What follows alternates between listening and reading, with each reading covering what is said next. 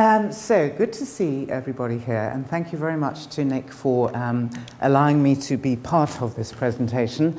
I feel very much that I need to stress actually the uncertainty principle, if you don't mind my saying, which is that I must say there is doubt.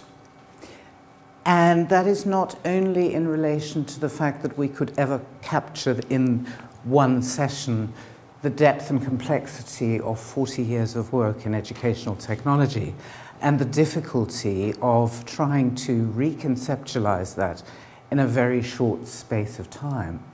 I also want to stress, in fact, something that John Furlong said yesterday, Professor John Furlong, where he sort of said that we're always trying to help our learners face a world of uncertainty. And I think there is that sense of uncertainty and difficulty around this issue, and the fact that in some senses we're always struggling to catch up to know the past. Because in a way, what is happening in technology and learning is so fast, is so rapid, is so massive, and is happening all around us all the time as we speak, that how we conceptualize it in any adequate sense is difficult. And I just want to kind of mention that, if you don't mind my saying, which is that I don't know everything. And I argue that neither do any of us, actually. And so in a sense, there is a limitation around what we are saying and speaking. And in the recognition of that, I actually think there is a need to create an umbrella-like framework. And in fact, as the speakers have said before, Diana and Colin and Nick, in terms of allowing some of the complexity of the field to emerge, I think there's a need for a recognition that in a journey of 40 years and looking forward to the future and the diversity, the mass nature of that, there is a need for, let's say, all-encompassing, quite open specifications. And in that sense, redefining the field, I argue, is happening not just now as I speak, but is happening, I argue, in the next few months, shall we say, a year that it might take to actually adequately begin to answer this question, and that as we have then answered it in a year's time, we'll need to do it again. So there's a provisionality about what we are stating, and there's a provisionality, I think, which is necessary in the recognition, and this, I argue, is the nub of what our speakers have been saying. There is a little too much certainty, I'm afraid, which has come forward in some specifications, shall we say, some research papers, whereby people are sort of implying that actually they know it all, in the sense that I'm putting forward this little study which I've done, which is around PowerPoint in the classroom, and my learners said this, and that's that, you know? And I think there is a need, therefore, within our thinking about this field, to actually acknowledge that learning technology is a massive field.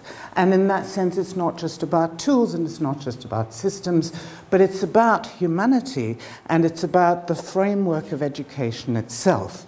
Now, I draw us back, really, to think if educational technology in itself actually just kind of includes learning.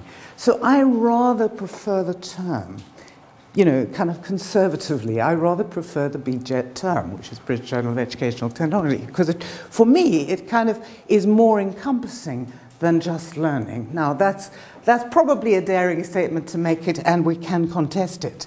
But within that, I wanted to say that of this knowledge map, in which, if I'll give you the reference sort of thing, but it's basically a new map of knowledge based on electronic data searches in journals in which users moved from one journal to another to establish associations between different fields. And so it's actually a representation of user movements from one field of knowledge in one journal to another.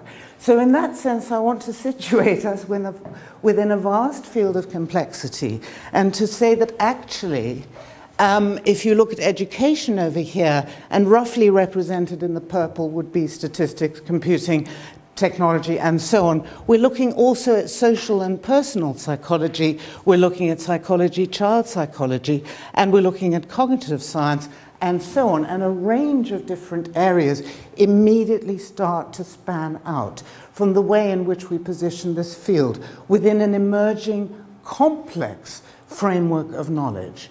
So I would argue within that immensity, and I can point you to that as being a very, very interesting survey on clickstream data, which you might want to look at in terms of high-resolution maps of science, and something that is actually being worked on at the present time.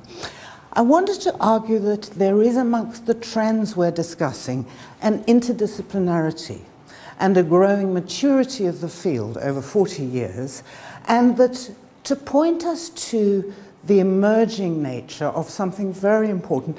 Diana and I didn't talk before this seminar, I promise, but actually I think what she's saying in terms of the design science for education is the nub of where the movement in terms of trends has been going for a long time. In 1999, when I completed my PhD at King's in computers in education, I came to the conclusion that design for learning was the most important thing that was emerging for me at that time in terms of the development of learning within the classroom. And so I want to point to that as being something that I think we really should explore within the new definition. The massive tape-up of the web and the social media, the democratization and the explosion of knowledge I wanted to point to, alongside the emergence of neuroscience, the development of M-learning, gaming, virtual worlds, you name it. The inadequacy within that, I think we need to acknowledge, as Gráinne Conall has recently done in a number of her papers, really this, the way in which traditional teaching methods just are not adequately capturing learners' needs. Connectivism within that, and the development of new kinds of learning theories, participatory media and interactivity, I think point to the emergence of important new trends that we need to follow within BJET. And so I would argue, and I come back to arguing, that the traditional framework of BJET, or educational technology, kind of captures that rather well, I think, still. But there is a need for sharpening in terms of a recognition, for example, of worldwide trust in technology in a skeptical age. And I will point you to some data which actually looks at that, at how in a difficult and uncertain age, an age in which students and learners throughout the world, and I differentiate between students and learners in recognizing informal learning, which is, let's face it, most of the world is actually learning all the time in different contexts, and it's not just about learners in the classroom. As our previous speakers have noted, there's stuff going on all the time. We need to recognize not only learners in the classroom, but also, as Diana was saying, teachers, and I argue also managers, as Colin was arguing, as well as leaders in education, as well as, if you like, small businesses, and so on. Informal learning right across many, many dimensions. So that worldwide trust in technology in a skeptical age is, I argue, something that's very interesting in this field. And that the emergence within that of new publishing models and open access models is something that we'll want to explore. Challenges. Now, Nick has mentioned, and Colin has mentioned, the difficulty around some of the papers, for example, that BJET is beginning to attract, and other journals. I would argue that I don't think it's just an emerging trend. Having started as a learning technologist along, well, early 80s, I would argue that actually technological determinism has been there for a very long time. Arguably, right since the beginning of the field, if not before, in terms of how we officially mark it. In other words, I think there's been a tools obsession for a very long time. Nothing wrong with tools. I'm fascinated by them as well. But I state, really, that the instrumentalist and policy-driven research questions that sometimes can occur relating to technological determinism do and can limit our field. And within that, an over-optimistic kind of sometimes, let's say, arguably government expectation around technology can be difficult in terms of how we deal with an emerging and a complex field. Now, just continuing to look at challenges, I think really the kind of rather naive and limited research processes that can come from studies which are not really looking adequately at learning theory, I think has been a problem in the field that I have observed for a long time. Poor scholarship and low standards of writing, I think, these are not unique to this field at all. But I have to say that I have noted, regrettably, some discussion around the low status of educational research, and I would like to argue against that and to say that we can and should be defining ourselves in a much more representative way, and that the inadequate understanding or definition of the discipline is something that is there as an opportunity to us, which today brings together. Nevertheless, if you look at that, so just to say that this very interesting data which has emerged, and this is the Edelman Trust Barometer. I'm not sure if you've seen the way that Edelman observes trust across the world, but basically the data is collected across industries globally. What is very, very interesting for this field is that education, we're not looking at specifically at the moment, but we're looking at the technological emphasis in terms of trust of industries. Now, worldwide, technology for several years, and especially recently, has been #1 rated in terms of the way that people actually, if you like, have faith in, have a trust in the way that technology is actually working. Now, I want to argue that that's actually a significant advantage to us, potentially. It could also be a disadvantage. So I think we need to be critical about how we apply that. But nevertheless, something very, very interesting, which is in, for example, in comparison with some other industries in the world, and the business-focused nature of this is something that I would like to kind of highlight. For example, if we look at the kind of, well, trust in banks actually is a little challenge, let's say, at the moment. But in terms of working with technology, I think we have, in a world which has been challenged by skepticism and by an increase of distrust.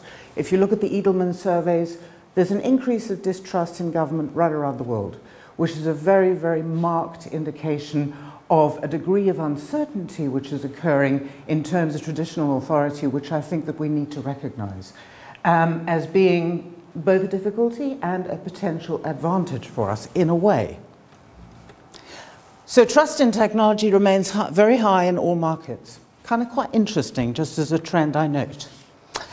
And if we look, therefore, at a definition of educational technology which is inclusive, and those are just some of the trends, and I note here ICT and IT in education, as Colin notes, just one amongst the many fields that we should be encompassing. And I do agree with Colin in the sense that I think we have become too dominated sometimes by ICT and IT.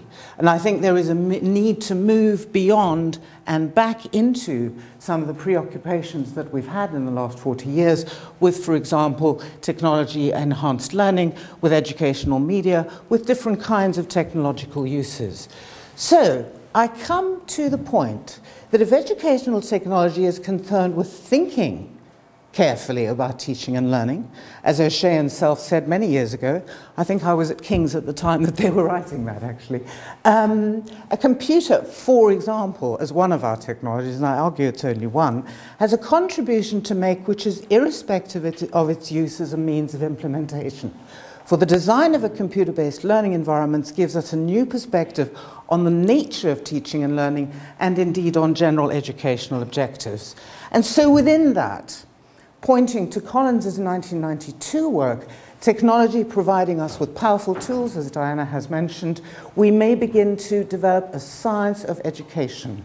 But it cannot be an analytical science, says Collins, like physics or psychology. Rather, it must be a design science. And there we go back to the work that Diana was talking to us about in terms of a design science of education, determining how different designs of learning environment contribute to learning, cooperation, and motivation.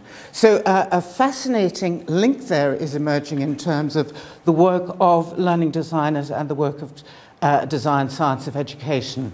And within that, I argue as well, I won't go into the detail on this, but these are basically the trends in terms of the emergence over the last 40 years of educational technology and the evolution of the web in terms of how data is being driven. I wanted to just basically take you to the point that envisioning the future of educational technology, and we can't look at all the detail of this now, I think should look back to what John Furlong was discussing with us at BERA, the maximization of reason and the contestation of knowledge, as being amongst the areas that within educational technology we should be looking at how education is actually one of our key concerns. That includes learning. But it also includes not just learners, but it includes also teachers. It includes, as Colin was saying, leaders. It includes managers. And it includes, as Diana was referring to, the systemic aspects of education, which, if you like, are necessary to improve the study and ethical practice of facilitating learning and improving performance, which is where we go back to our definition. So I argue that I think we need not entirely a rethink or a redesign, but we need to actually refresh in terms of going back to the roots of what I think was an extremely good definition at the beginning, to address the lack of criticality and the lack of scholarship, to consider the nature of an evaluative framework in terms of teaching and learning, as Diana was saying, as a whole system, and within that, to understand not just how to help teachers and learners, but to also help the entire system itself in terms of how informal learning across the world is actually encompassed in education. It is not just, as we were saying, the sitting in classrooms.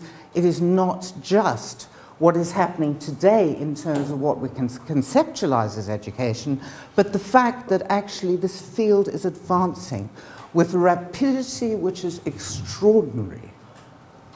And the way in which that, interesting, vital, accurate, and vibrant take-up of technologies across the world is democratizing knowledge in ways that we can hardly conceptualize. And within that, therefore, an exciting opportunity to refresh what has been sometimes possibly a field that needs a bit of relooking at. But I would say that going back to it, educational technology is where the focus should remain. And to end, personally, I'd say that, now that could be controversial, but finally I want to argue that in terms of practical wisdom or phronesis, the day-to-day arguing of what the field is important in terms of how we debate and contest knowledge and we maximize reason in the use of educational technology. Thank you.